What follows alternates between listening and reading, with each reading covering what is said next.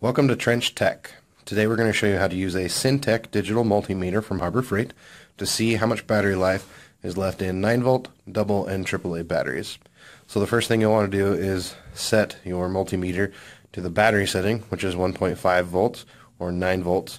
This tells you that if it's a 1.5 volt battery, which is a AA and a AAA, that it should read 4 milliamps. If it's a 9 volt battery, it should read 25. So you'll have that set to that setting with the dot pointing there. And then you'll have the red in the VMA port and the black in the COM port. So the red will be the positive and the black will be the negative. So then you take your two leads and you'll put them on the positive and negative side of the battery. So you'll have the red on the positive, the black on the negative. We can see here that this battery is reading about 19 milliamps. So it's almost a full battery. If we take the other 9 volt battery,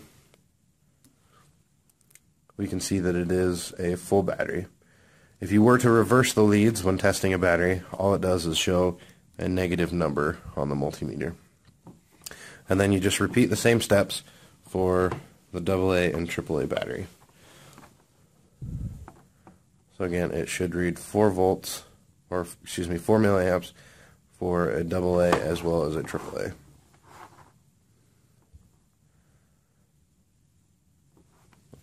If you have questions on how to do something with a device or with a computer, don't hesitate to leave a comment down below. We'll do our best to make a video for you.